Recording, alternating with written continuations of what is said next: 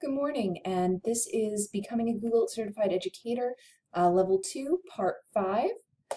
Today we're going to look at organizing your class and school materials more effectively. This particular unit focuses very heavily on Drive, on Sites, on Blogger, Classroom, and it mentions Docs. This was probably the meatiest unit so far that I've gone through in the Google Advanced Training. The first thing that they talk about is classroom personalization. Like many of the units, it starts out with 4 classroom testimonials, 4 different teachers saying how they used Classroom and how they personalized Classroom. The first teacher speaks about how he has children register for multiple classes. One class in Classroom for their main course, and then another classroom for their section in that course, and thus differentiates. So your remedial would be in one class, your advanced kids would be in another class, and they could get different assignments that way. I'm not sure, I think the kids would catch on to which class they were in, and with differentiation, we try generally not to let them know they're in the remedial class. It can be kind of a disheartening factor, but it works for this particular teacher. Another teacher was very enthusiastic because Classroom is a mobile app. You can have it on your cell phone, your tablet. Another teacher uses Classroom as the do now, as the start point, as the way that she communicates her lessons to the class. The last teacher talks about using the Classroom stream, the chat function. I have used the chat function with my students. It did not go well. There's a lot of yes, YOLO, lots of internet slang.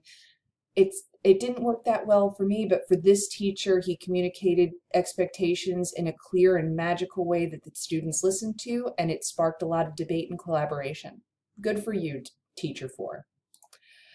Things you should be able to do in Classroom.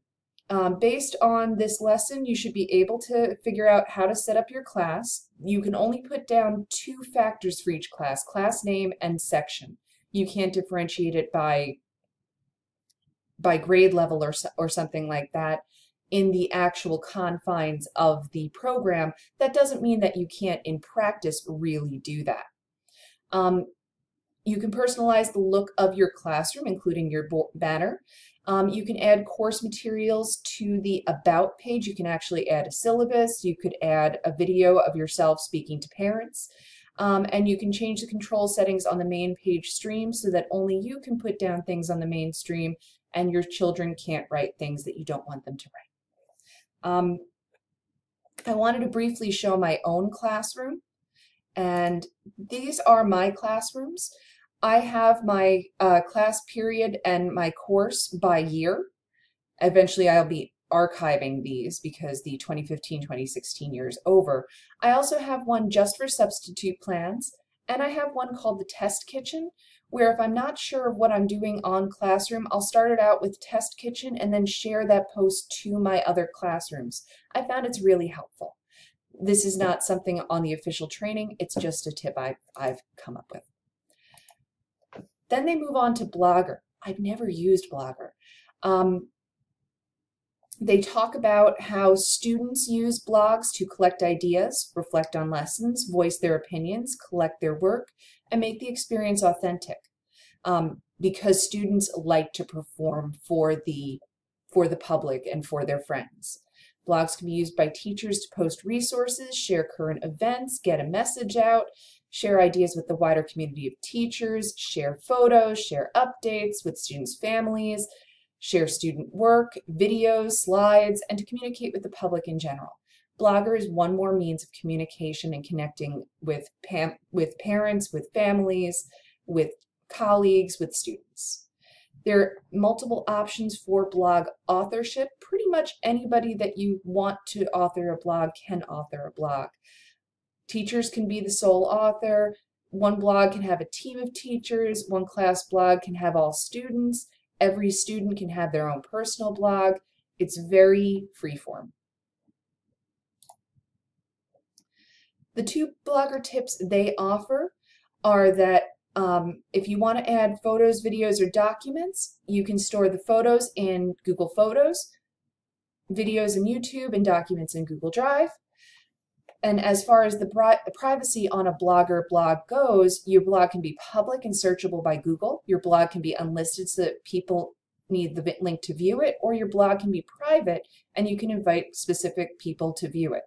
This is really crucial when you're talking about exposing student work to the public. So you want to think about what is your district's media policy and what can you work with.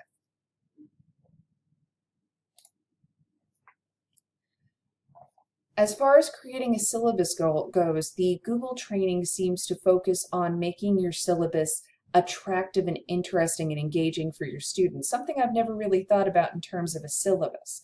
I've thought about it in terms of lessons, but as far as the syllabus, I kind of give the kids the syllabus and say, this is what I'm going to do. However, Google believes that you need to make it interesting and varied and fresh. They suggest creating the Google Docs to create your syllabus, adding a table of contents, depending on how large your syllabus is.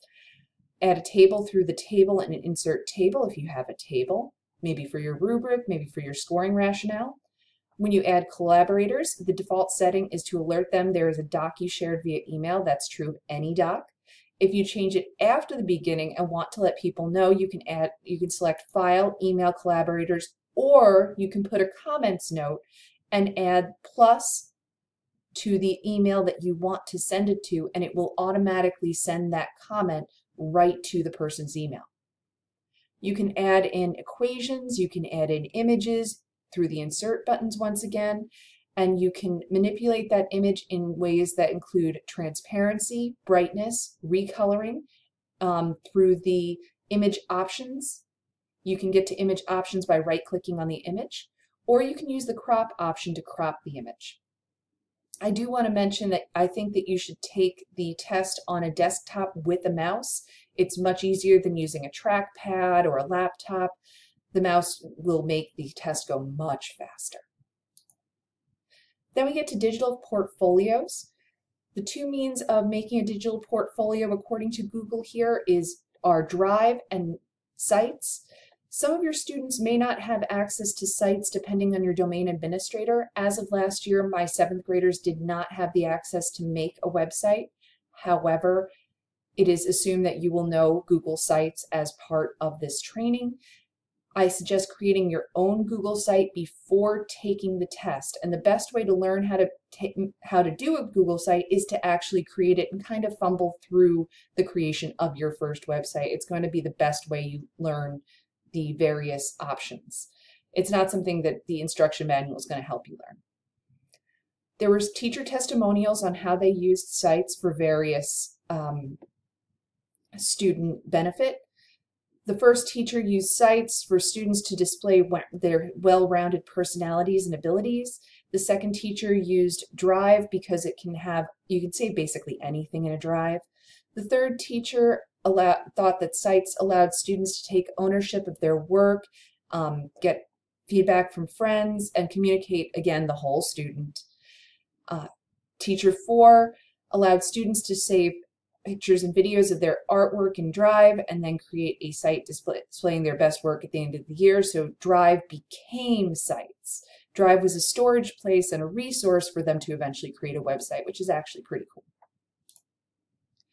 Lastly, they gave a couple comments and suggestions for the use of Drive and Sites. I didn't know that Google Apps for Education Drive accounts have no data limit. That's kind of useful to know. Also, you want to consider using a standard naming convention for your students' Drive folders before they share them out with you, like first name plus last name plus portfolio. I would suggest the class period or section of your student as well before you put portfolio in there. It's much easier for sorting. For sites, they talk about using 3 kinds of pages: a web page, announcements, and a list page.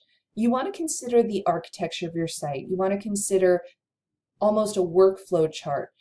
They're going to come into the home page. Okay, where are they going to go from there? Where do you want them to go from there? This is kind of designing the user experience of your website, if you're familiar with the idea of UX design.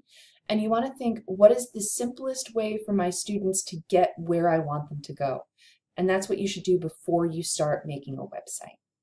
You can create your own sites template if you find you're making the same kind of page over and over again and that Google doesn't offer you that kind of page. You can customize your site by creating a class header, customizing the colors, the fonts, the theme. You can modify the layout, the navigation bar. Sites is very much a flexible medium for you to communicate through. You can share docs, calendars, Google Maps, YouTube videos, Google Forms through links or embedding them on the site. No matter what you share, if you are sharing them out from your drive, make sure your sharing permissions allow the public or the students or everybody at your district to access the materials that you are linking or embedding. This was a very dense unit. I suggest taking a look over it yourself before you start the test. And that's it, and it's on to the next part of the training.